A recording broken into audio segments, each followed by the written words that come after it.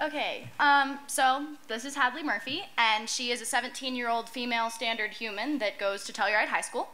And she presented, well, is presenting currently with nerves, and we're treating her, and she should be able to go home in a couple of hours, hopefully. Okay, so that is how you present an animal to a clinician, and I am Hadley Murphy, like I said, and I went to Kansas State University to do veterinary medicine. So I was in Manhattan, Kansas, and because it's not actually Manhattan, it's called the Little Apple, and I worked at the Veterinary Health Center at Kansas State University for 6 weeks. So during my internship, I worked part-time for 3 weeks in the small animal hospital side of Kansas State in Mosier Hall, and so I did 3 weeks of small animal. One of those weeks was spent on surgery. One of those weeks was spent half on surgery and half on exotics, and then the other 2 weeks were spent just on general small animal medicine. And then this is the back side of Mosier Hall, and that's where I did my large animal side, and I did half of those 3 weeks on large animal on equine and half of that on food animal.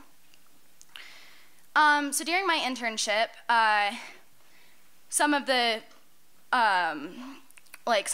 general dress code that I was under was that I had to wear scrubs a lot. I got to be present in a lot of surgeries, got to help a lot. Lab coat was pretty standard for small animal, and we had to wear slacks and like a nice shirt so that we could look presentable, and this lab coat was obviously too big. I got a new one partway through my internship because one of the students loaned me one instead of my vet professor loaning me one. And then on large animal, we wore khakis or jeans and polos.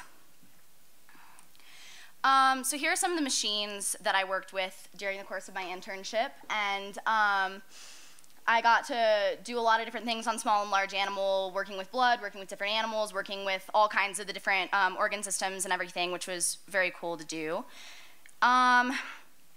And then some really memorable things were getting to be present in a lot of surgeries, and I actually got to help save an alpaca because he needed a blood transfusion and the oscillator was broken. So if I hadn't sat there oscillating blood for 2 hours, we probably would have lost that alpaca. And then also I got to work with not only real animals but also plastic animals. So this horse up here is Beyonce, and she teaches vet students how to do rectal exams and artificial insemination. And so the vet professors can see inside of Beyonce and all of her organs and everything and make sure that you're finding the right things. And then this cow didn't have a name because the food animal people weren't as fun about that, but we got to practice calf pulling with this plastic cow. So you put the plastic calf inside the plastic cow, and you get to like hook chains around it and calf pull, which was cool. This is Jelly Bean. She is a polydactyl cat, and the cool thing about her is that Ernest Hemingway, the author, actually had an infatuation with polydactyl cats. So in his museum, they have a bunch of different polydactyl cats that are actually related to his original cats, which is really cool. And then this was probably the coolest part of my internship. I got to work on a tiger from the zoo. This is Malik, and he came in and needed a liver biopsy. So this is us prepping him for surgery, and during his surgery, he actually coded twice.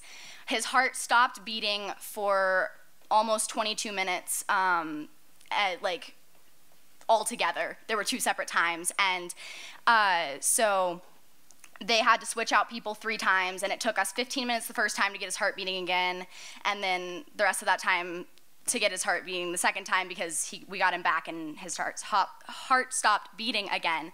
So it was really cool to work with him, and as far as I know, I mean, he's still alive and well and doesn't have any brain deficits or anything like that. So that was really cool.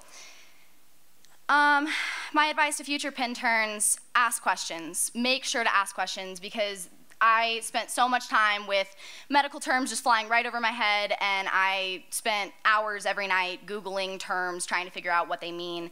So make sure to ask questions when you have time. Take every opportunity presented. Some of the coolest surgeries that I saw were actually after hours at the vet school.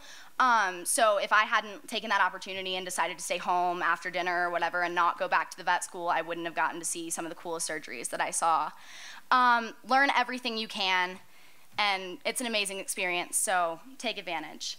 I'd like to say thank you to Pinhead, specifically Sarah, and I'd like to say thank you to all my vet professors that I worked with. There were like 16 of them, and specifically Dan Thompson. And then I'd like to say thank you to my host sister and my family. So yeah.